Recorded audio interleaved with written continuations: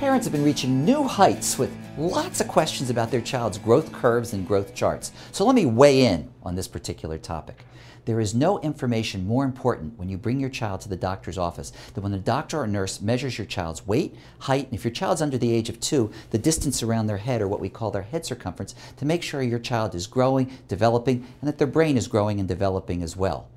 Every child is unique, and yet parents often want to know, how's my child compare in terms of weight to other babies or other children? And that's where growth charts come in. These growth charts have basically measured weights and heights for children of the same gender and the same age to develop curves. So we take your child's weight, and if it plots right here on the curve, that's what we call the 50th percentile, which means half of children your child's age weigh less than your child and half weigh more. Is there a right curve for your child to be on? No. As long as your child is staying on the curve, they could be on the 95th percentile or the 5th percentile. It doesn't matter as long as they're on that curve. When do we worry? We worry if children start to jump curves too quickly. If they go up too quickly across curves, it may mean they're putting on too much weight or moving towards obesity. You need to work with your doctor's office to figure out what we can do.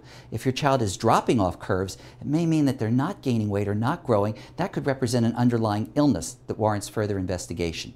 The bottom line, parents, is you should know about your child's growth charts and growth curves and ask about them with each visit. You might even get a copy of the growth chart so you can follow along at home. And if you don't like graphs, again, it makes a good discussion when you bring your child to the office, so that hopefully tips like this will grow well with you and your children when it comes to recognizing the importance of those growth charts. This is pediatrician Dr. Lewis First from Vermont Children's Hospital of Fletcher, reminding you to always be first with your kids.